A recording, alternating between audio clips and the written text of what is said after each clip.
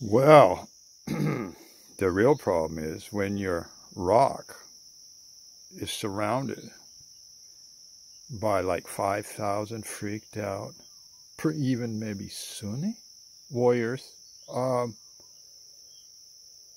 they starve you out. Yeah. Even if you got a little bit of water to back you up, growing crops of food on the top of rocks.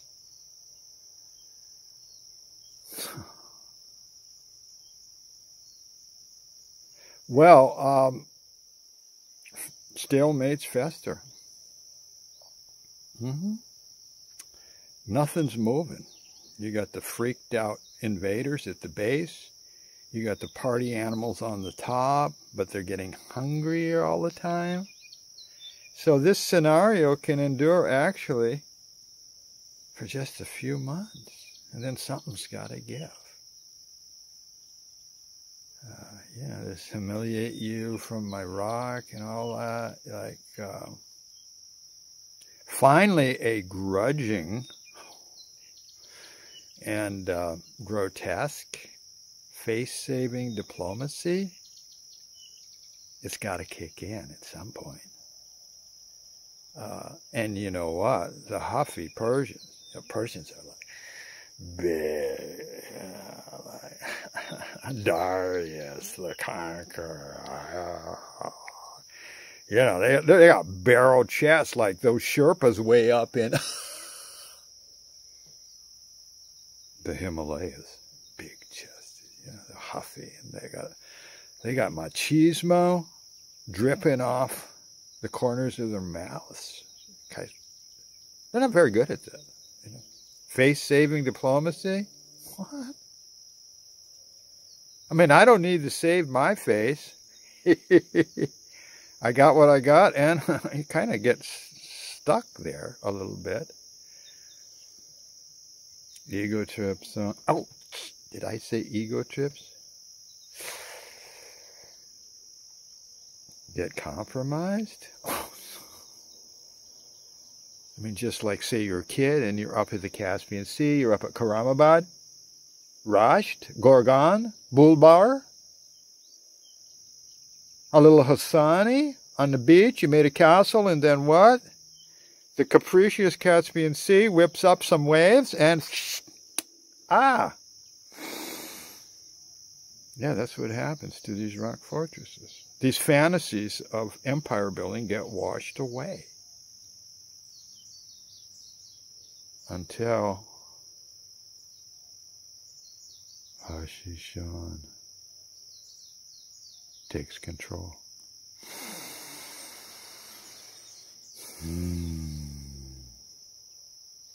We need more on Hashishan. Can you GPS a bio on Hashishan Ibn Sabah? A little more?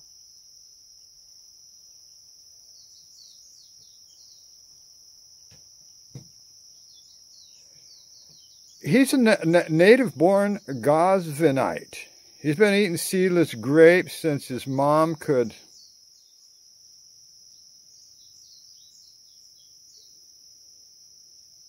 try to keep him happy. I mean, she was like the mother. She couldn't stop mothering him. He's a megalomaniac. It's what she did to her kid, huh? Yeah, you know, have you heard about it? Yeah, your kid's like real groovy self-esteem. He's not all that smart, but you kind of pump him up so that he can be a what? UPS driver? Uber driver? Yeah, to get his attention, you know, open your mouth, little Hatsisani. She called him Hashishan Ibn Sabah. Ashik Jabul al-Akbar. The bedwetter. Well, the thing is, Hashishan is a double Taurus. Astrology freaks, Taurus means like ox. They like ruts. They like oxen tracks. They like to do the same thing over and over. Familiarity is their best friend. Duh. Makes them pretty boring to hang out with, and they talk too much. But the good thing about Taurus, they'll be your best friend. They'll overlook all your shit, you know, and keep being your friend no matter how many times you blow it. So let's give it up for faithful, boring as hell, Taurinians. This all started at the Taurus Mountains on the Turkish Riviera. Do you remember that? Anybody remember? Can you remember like from 10 minutes ago? You don't have to remember. This is just for fun. So just yeah.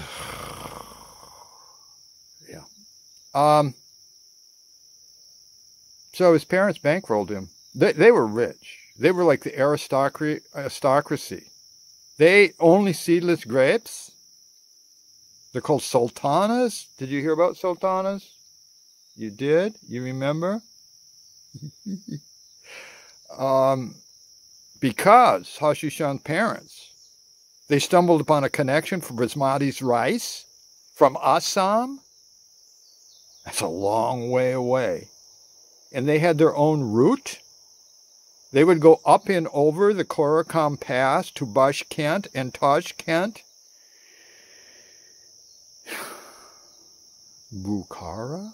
Up and over the northern part of the Caspian Sea, then drop down to Rasht, Tabriz, Bazargan, Tabriz, Rasht, into Karamabad, to the 4 muleteers of Caspian rice, which you'll be hearing about very shortly. They made so much money. Huh? The kid, yeah, he's a spoiled only child. Hashishan, he likes school, okay. They bankroll him for 20 years. Just stay in school. It's fun. You're used to it. He's 40 years old now, and he's still studying medieval fortifications. And a good thing he didn't skip that class on protracted siege, where the real problems come in.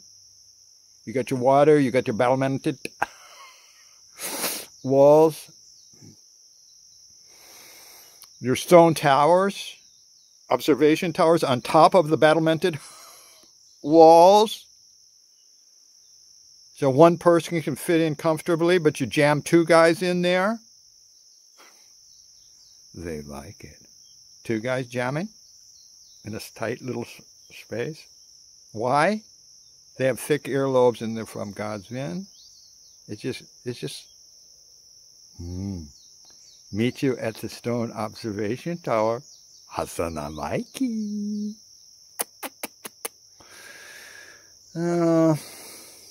Well, who was Hashishan's friend? Devoted friend. Oh yeah, of course. Omar Khayyam.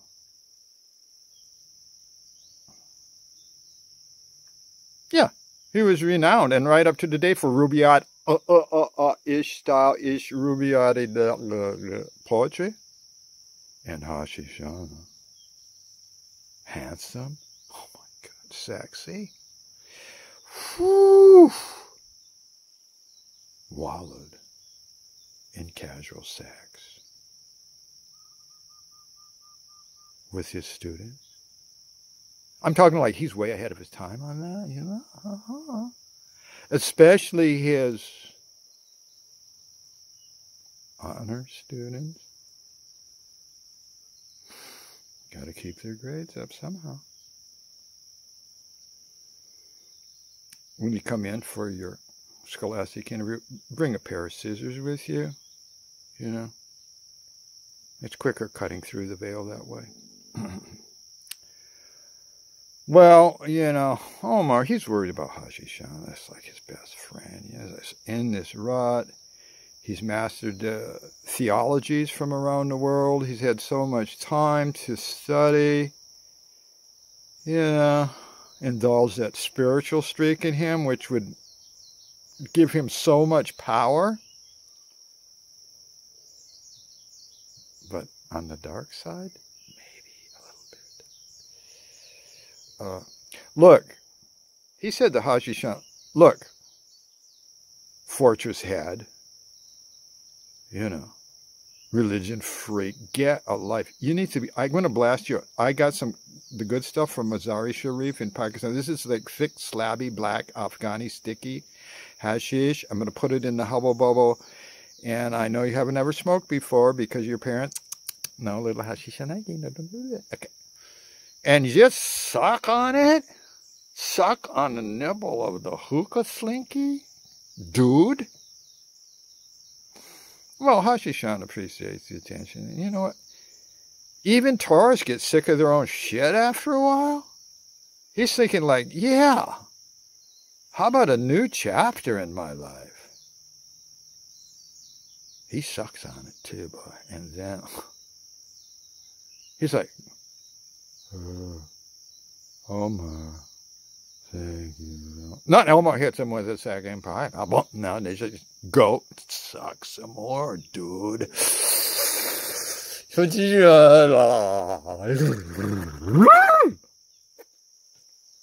It blows his mind wide open and makes him realize that he was born to be transcendental and transgender. We're talking freedom in a conservative Islamic society. All right. Well, that blast, huh? That was a blast of a lifetime. The weird mind of Hashishan blows wide open.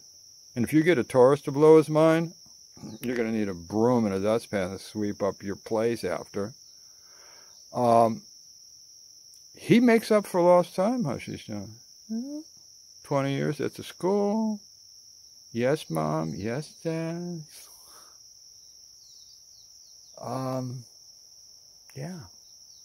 He abandons his parents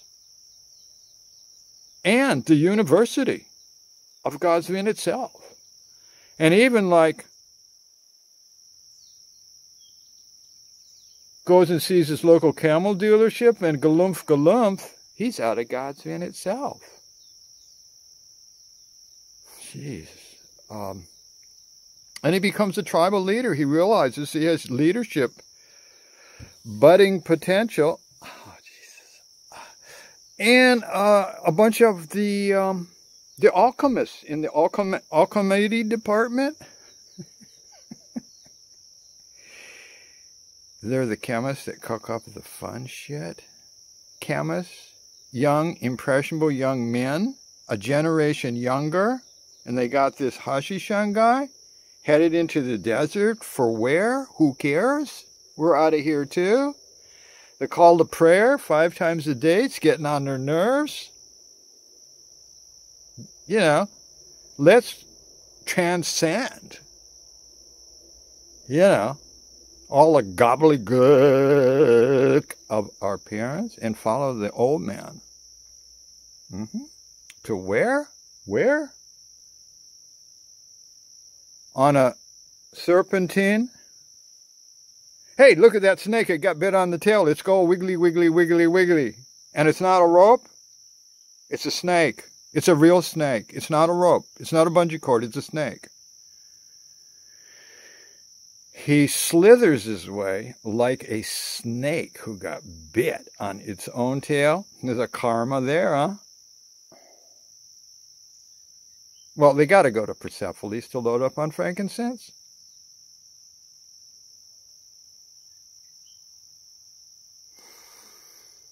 They sniff frankincense. Best thing since Mandrake Road, huh?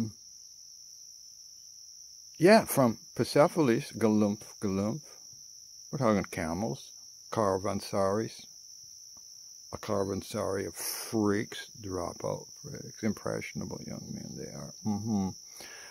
All the way down, kind of tucked down in southwest Persia, called the Khorasan Mountains.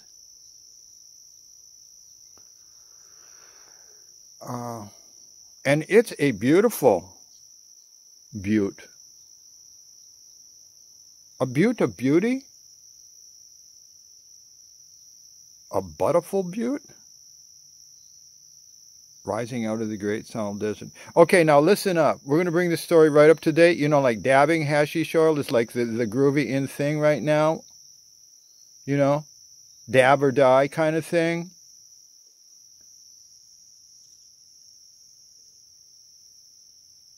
These chemists from Ghazi invented in Khorasan, on the little castle they rented on the butte, the first hashish oil extracting apparatus. You got a warehouse of weed, you want hash oil, they figured it out. And they boiled up a big double barrel of hash oil? I mean, what could go wrong with that?